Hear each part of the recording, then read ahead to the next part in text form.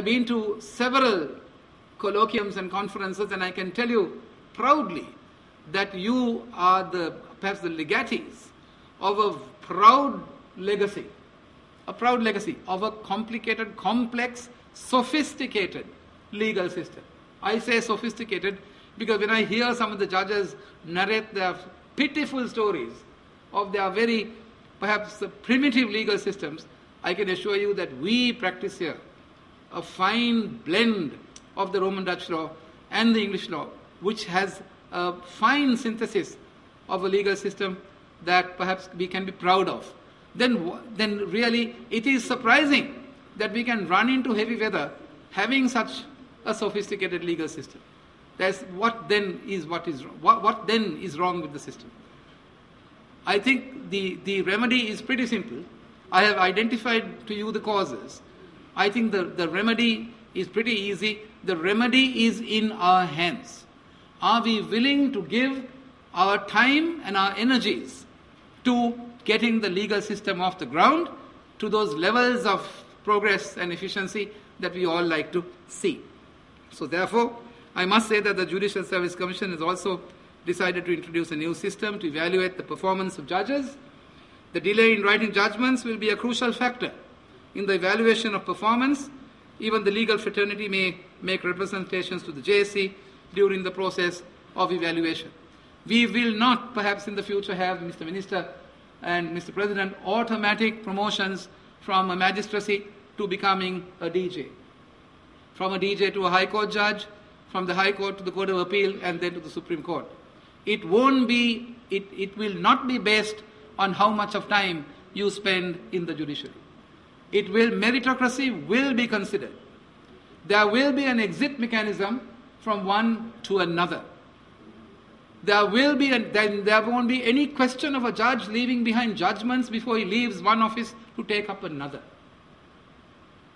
We have had a recent experience of having hundreds of judgments being left behind before going to the next phase. There will be an evaluation, there will be an exit mechanism, and we will not hesitate to recommend that you actually leave the judiciary if you do not aspire to those standards that we think you have to achieve. So, my dear friends, the contract is very clear. Your contract with the judiciary is that you conduct yourself as efficiently as you should, in keeping with these principles that are laid down in the Code of Ethics, and deliver. In other words, you live a full life of a judicial officer. If you cannot do that, I say that it is time that you perhaps think of some other profession. We want you to give your total time to the judiciary. And when I say that, I do not mean at the expense of your family. I do not mean at the expense of your recreational time. I do not mean at the expense of perhaps your holidays. Not at all.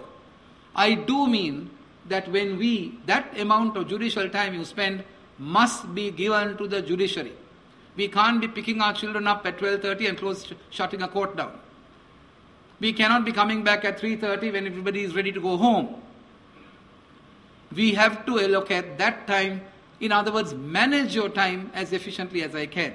I'm not driving you mad. I'm not trying to be difficult. No. I'm merely saying these are the standards that we like to see, and I'm sure if you achieve 75% of what we are saying, we will be home and dry. So, I have just, as I told you, the time has therefore come to upgrade knowledge and revamp not only the judiciary but also the legal system of the country. You know that we recently opened a dedicated family court, which the judge today is carrying on very efficiently. I happened to actually sit at the back of your court one day. You didn't know that I was seated. And I thought the court was working very well. Congratulations. We've opened a Buddhist ecclesiastical court. I even went and saw the traffic court. I sat at the back of it and I thought that was working pretty well, apart from a little bit of touting that was going on outside.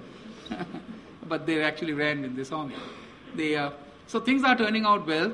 We intend to start e-filing very soon. Yesterday, we will start the pilot project very soon to do electronic filing in just fundamental rights. That's for the reason that in fundamental rights, the pleadings are very very crisp and short. It's just a petition, counter affidavit, and that's it. We'll probably start doing it in the other courts too. We'll start e-filing, and we have also considering setting up a court for the execution of post-judgment orders, such as the execution of writs, the execution of other orders made by the court, because I am told by the public that after a judgment is delivered and the DJ washes his hands off the case, execution of judgment takes another few years, and that's becoming very expensive, tedious, and rather corrupt, I'm told. So we will dedicate a judge to do that. So as we go on, we will keep on fine-tuning whatever we do. We'll try our best to give you the resources you need.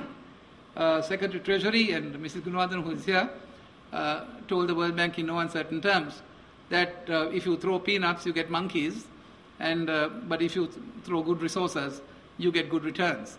And they're willing to do that, and I'm sure as time goes on, we'll see a little more compensation, as Patabandi was pleased to observe, for the work, the hard work you're doing. You can be sure that I will be on your side 100%. 9 out of the 10 petitions I receive, I throw in the waste paper basket, quite frankly. 9 out of 10 I receive, I throw in the bin. I am 100% with you, I will be with you. Don't worry to do the right thing. You can be sure all of us in the Supreme Court and the JSC will be firmly behind you. But don't let us down. Don't let me down. If I will canvass your cause for you. I'll stand by you. So long as you do the right thing and you have a good reason for doing what you did, I will be with you. I will not let you down. But I would probably privately tell you, well, what the wrongs and right of what you've done. But certainly in public, I certainly will be with you. So you have that assurance that you should continue to do what you do fearlessly, independently, and according to your conscience, my dear friends. So therefore, be assured that we will be with you. I will not play the role of a bloodhound. I am not actually made up of that. I'll rather do things with you. After all, we are by virtue of our humanity, we are frail. We suffer from human frailty, and we make mistakes time and again. And we know that. So therefore, be assured that all of us will be with you. We are all one family. And we have to help each other, guide each other, and sustain each other so that we can all get together and sustain the legal system. So therefore, we, seats of great legal learning, must keep pace with the development in the rest of the world. The complexity, I say, of the legal work and the variety of issues that come up in our courts show unmistakably that today, international trade, commercial banking, the WTA rules, international courts of arbitration, and intellectual property must be given pride of place. It is my view that all these matters can be taught at law school, as the Honourable Minister was pleased to observe. We have revamped law school for the reason that being the cradle of our legal system. We cannot afford to have babies born who are really not fit to take on the profession. Those babies actually have to be, those babes perhaps at law school, have to be molded in a way that will meet the requirements of the nation. And we intend to do that, and some serious measures have been taken, and I'm confident that with the new mechanisms in place that we will succeed in doing that. So it is on this basis that we inculcate the modern lawyer and the thirst for these new subjects as we go on. And I think I have spoken enough, and perhaps wind up on this note. Wind up by thanking you. By thanking you for the hard work you have done in 2013. We are appreciative of that, by thanking you. With all the difficulty, with all the bad courthouses, the leaking chambers, the bad cars, after all, not so good compensation as Patabandi puts it. But with all that, there appears to be a madness in all of us. Somebody asked me, why are you doing all this? You've left a fine practice. I said, there must be some madness in me. Which is true. There must be some madness in all of us, perhaps, to do this. It's not madness, I say.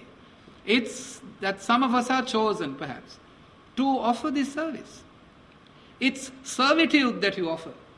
It's not kingship, it's not rulership, it's service. And the people of this country must thank you for doing what you're doing. So let me thank you on behalf of the system for doing what you have done in 2013 and tell you that the rewards will be much greater in 2014 if you join hands with me in partnership in driving this system to the excellence that we would like to see. May I wish you, perhaps to those of you who celebrate Christmas, a very happy Christmas, the compliments of the season, a great New Year, and the blessings of the Triple Gem and God Almighty in this great godly, divine, monastic mandate that has been given to you, so that you will do your best in the future and that we can look to a better legal system in 2014. Thanks for giving me a patient hearing, and thank you very much once again.